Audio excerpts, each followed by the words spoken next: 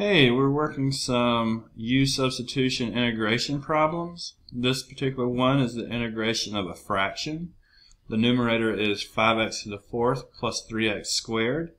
The denominator is x to the fifth plus x to the third plus 10. This is dx.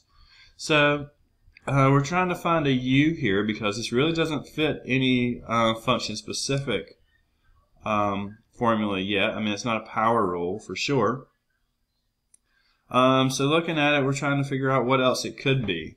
And I kind of noticed that the bottom has x to the fifth, x to the third, and the top has x to the fourth, x squared. So it's kind of like maybe the top is the derivative of the bottom. And that may or may not work.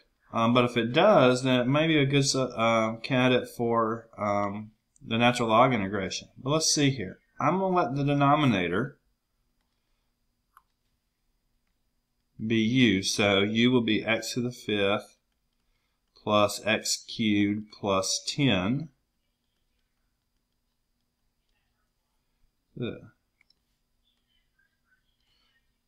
And then we'll take the derivative of that, so du will be 5x to the fourth plus 3x squared dx. And this one was created perfectly for u substitution. So while the bottom is going to be u, the top and the dx are going to be du. So when I rewrite it, it will look like the integration of 1 over u du. So be careful because that's not a power rule integration. Excuse me. It is a natural log integration. So 1 over u integrates to the natural log of u. We'll put a plus c. We can put absolute value bars around this if we want. Good question of whether or not we should. But natural log of u plus c, so we're going to go back to what u was, which was x to the fifth plus x cubed plus 10. So natural log of that plus c. So try to make sure everything lines up.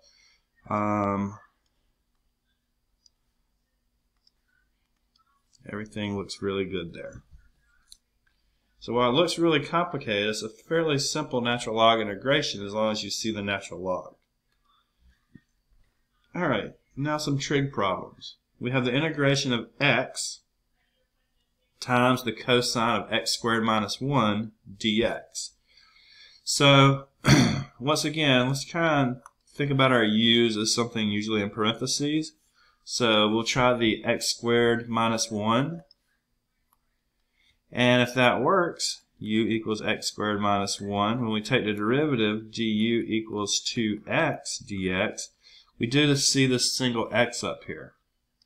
So there's x dx. So we're going to be able to replace everything, but we do need to make a final adjustment to our du. We'll divide out this 2, so we'll have 1/2 du equal to x dx. So let's see what that means for us. We're going to rewrite our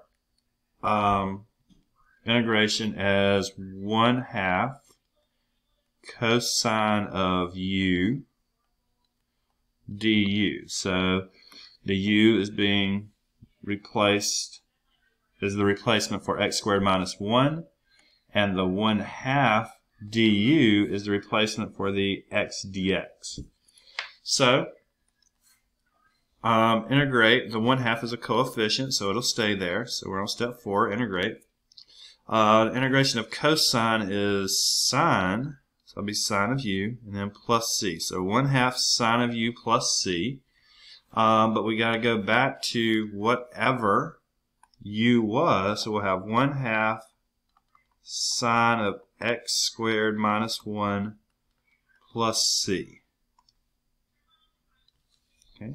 And now we are back in terms of x. So if you're having trouble following, we decided our u in the first step. Eventually we worked through a du. We substituted to make sure everything was in terms of u.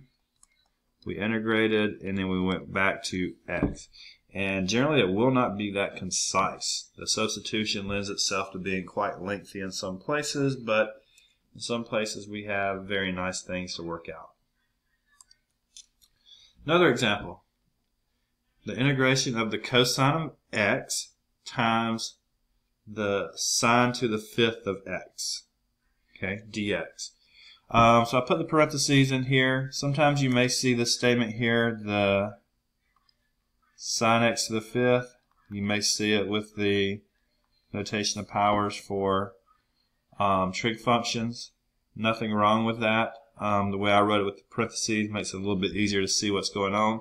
So something is raised to the fifth, so that automatically describes a parentheses. So let's let sine be our u. Okay, so if that's what we do, we'll let u be the sine of x.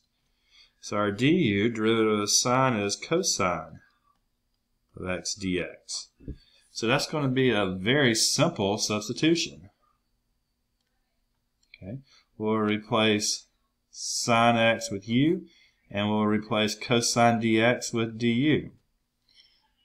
So let's see what this looks like. After doing that, it'll just look simply like u to the fifth du.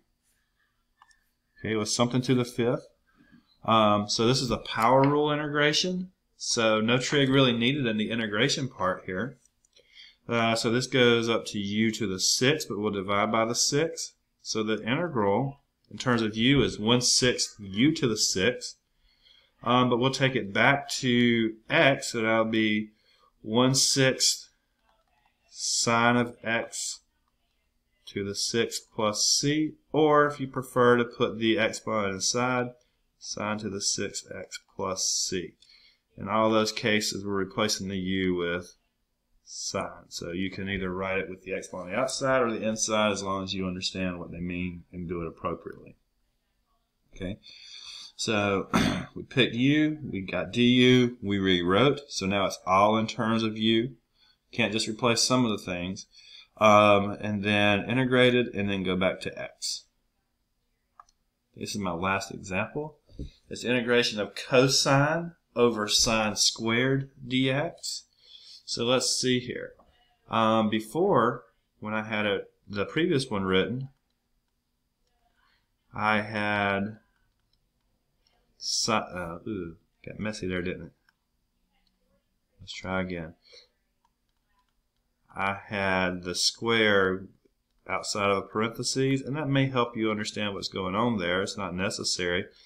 But if that's the case, in either way, as long as you can determine that sine is being squared, it makes it a great candidate for the u. So if we let u be sine of x, du is cosine of x dx. Sometimes they work out great, sometimes they don't. These examples are working out really good for us. So sine of x is u, cosine x dx is du. So we'll rewrite this as the integration of 1 over u squared du. So let's rewrite that. That'll be the integration of u to the negative 2 du. So in that case, it'll be u, when we integrate, we'll increase the exponent by 1, so u to the negative 1, and then divide by 1. So minus u to the negative 1 plus c. Let's rewrite that and take it back to x at the same time. So it'll be minus 1 over sine of x plus c. So this is my u, my u's on the bottom. Well, there's nothing wrong with that, but sine on the bottom is cosecant on top. So if you want to get rid of that, you could write it as negative cosecant plus c. Either one of these two is fine. I wouldn't use sine to the negative 1 because then you think maybe you're doing an inverse function. So definitely stay away from writing it as sine to the negative 1. Alright, so some good examples, some good practice. Good luck.